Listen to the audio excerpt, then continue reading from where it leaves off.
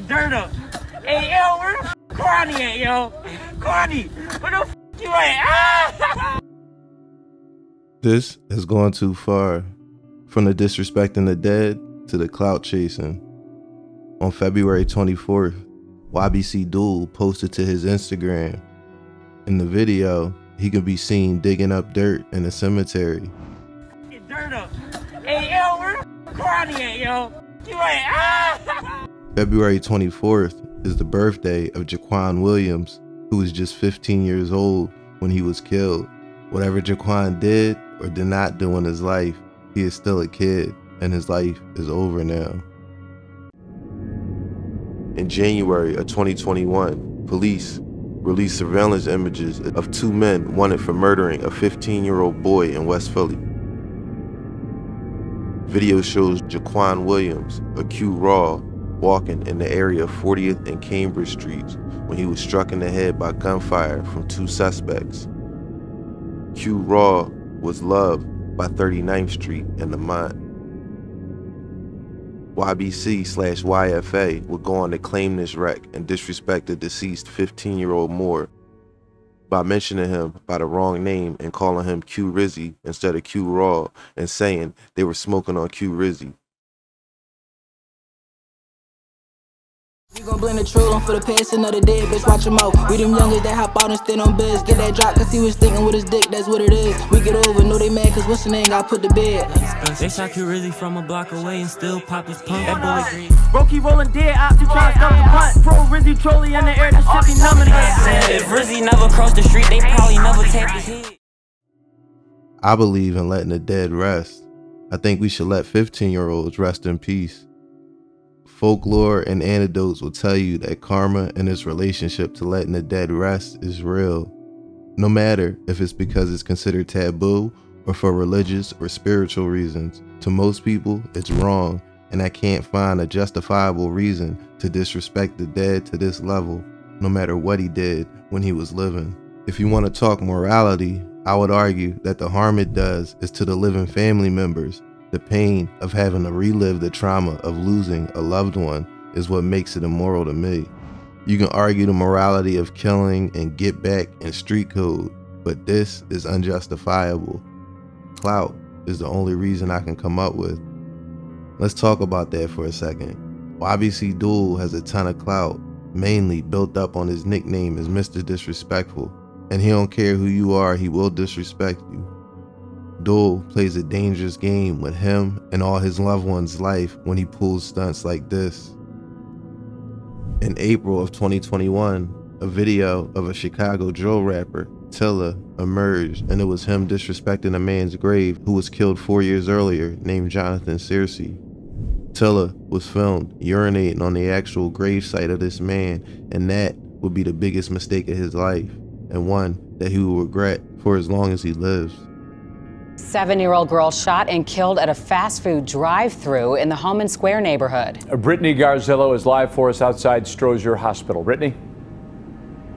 Well, Corey and Don, we've learned the name of that little girl, 7-year-old Jaslyn Adams. Her grandmother wants her to be remembered as a fun and lovable, free-spirited child. She says that Jaslyn was with her dad at McDonald's, something she loved to do when this tragedy happened.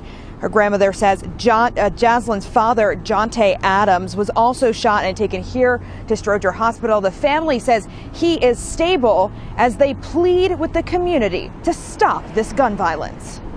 Please put the guns down. Our kids want to play. My kids can't even go out the door.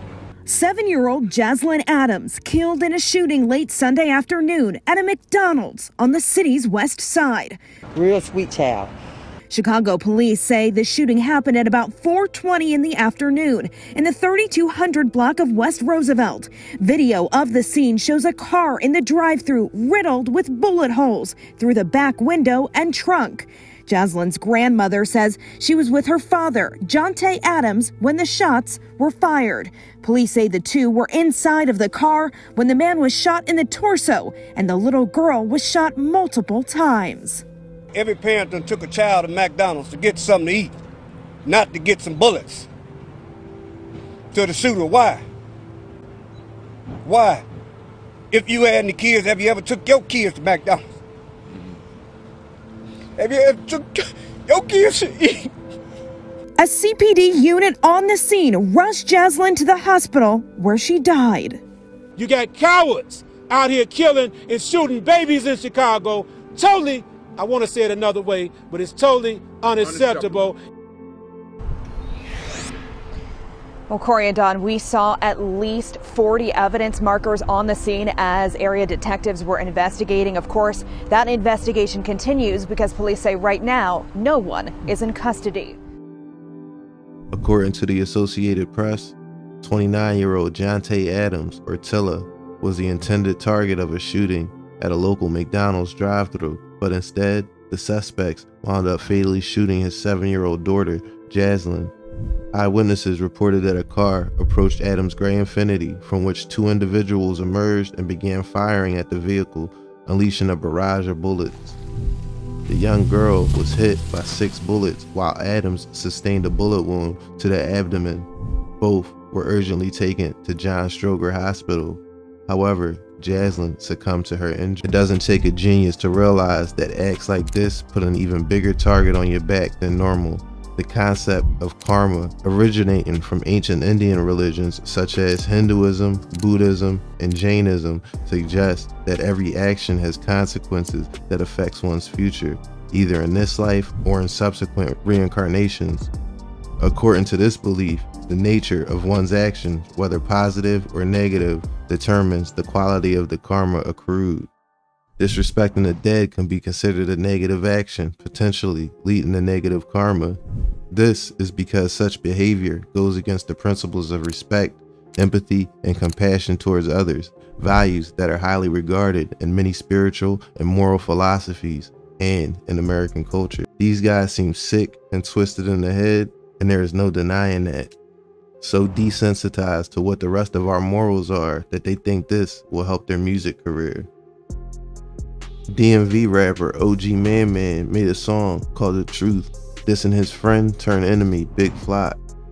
He was making fun of a man called C. Diddy, a friend of Flock, who died under questionable circumstances. OG Man and his friend Big Flock fell out when Flock ended up calling Man a snitch after an argument over a girl. That's the long and short of it. And to get back to Flock, Man made this diss song to send a message to not play games with his name. First off, nigga, let me load my pistol. Flock sneak, this my don't want no issue. Keep playing, nigga, I swear to God they gon' miss you. Nigga, you a bitch, that's why I can't fuck with you.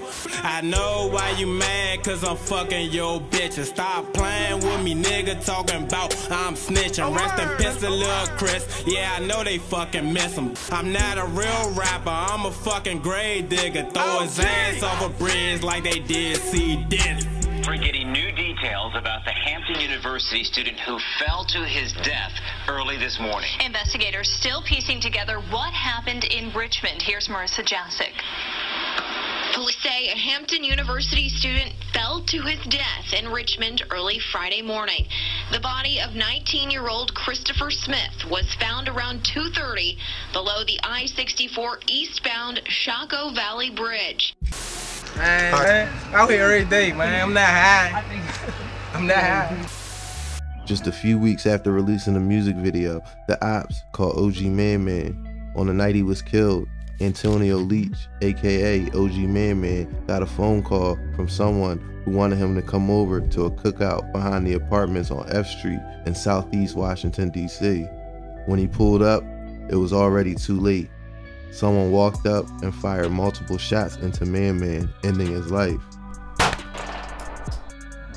To YBC Duel, it might seem good soaking up all the clout. He was posted on a lot of the big blogs, and he seems to be trying to use this as marketing. Only time will tell how this plays out.